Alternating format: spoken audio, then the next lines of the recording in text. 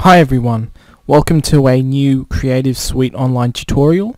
In this lesson I'll be teaching you guys how to create a countdown timer in Adobe Flash CS6. What I have in front of me is the finished product. Basically this is what you are going to create in this video tutorial. So let's get started. Let's go to File, New. I'll select ActionScript 2.0. And I'll head over to my text tool. I'll select my font, which is Zernick. I want the size as 70, and I'll type in the text, which is countdown timer, which basically lets people know it's a countdown timer. It's pretty self-explanatory.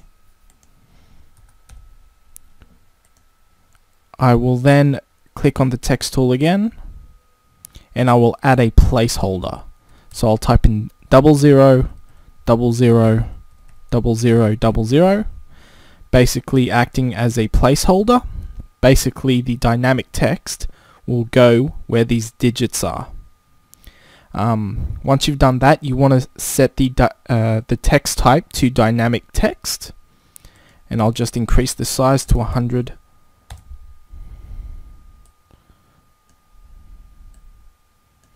And for the instance name, we want to have it as time_text.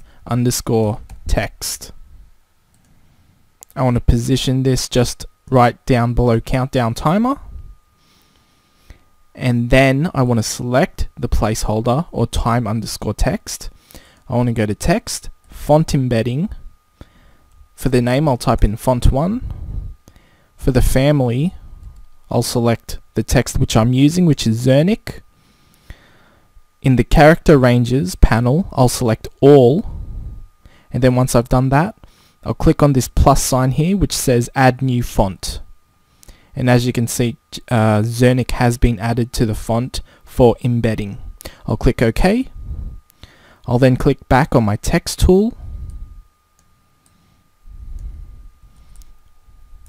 I'll type in days. I'll change the font size to 20. Basically what we're doing now is we're creating labels.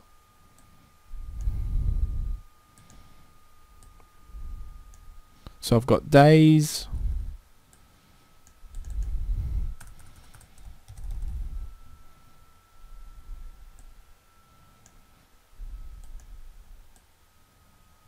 I've got hours,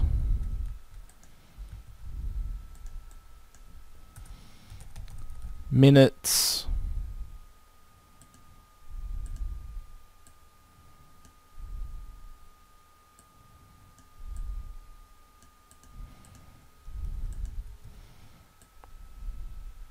and lastly I have seconds.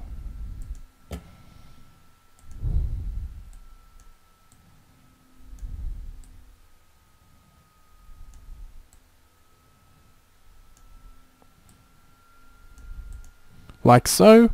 I'll then select all of those and I'll place them in the middle of the canvas page so it looks more presentable.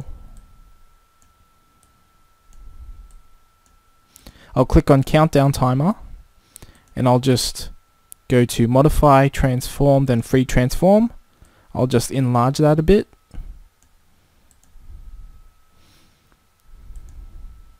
Like so. Now that you've done that, I want to rename my layer to countdown, and I want to create another layer. I want to name that layer AS2, short for ActionScript 2.0. I'll then click on the first frame of AS2 and I'll add the following code. The reason why I can't type it out is because it is fairly big. However, I will be placing a link in the description box where you can find this code. So don't worry if you didn't get that.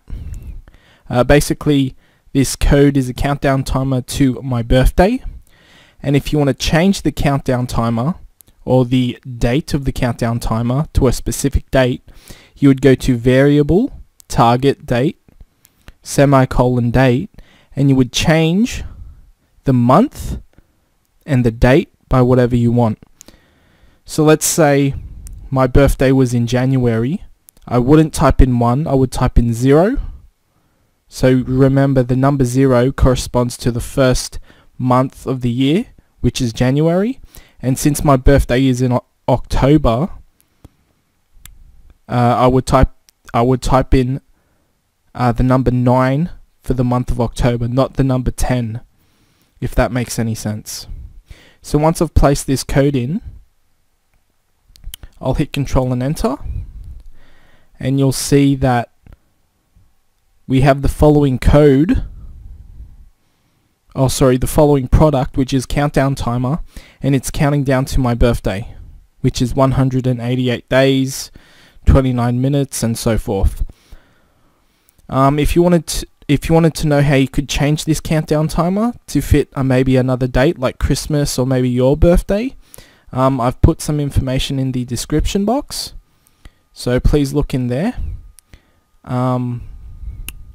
Yeah, so that's it. That's how you create a countdown timer in Adobe Flash CS6. Thanks for watching. Please subscribe to my channel and like my videos.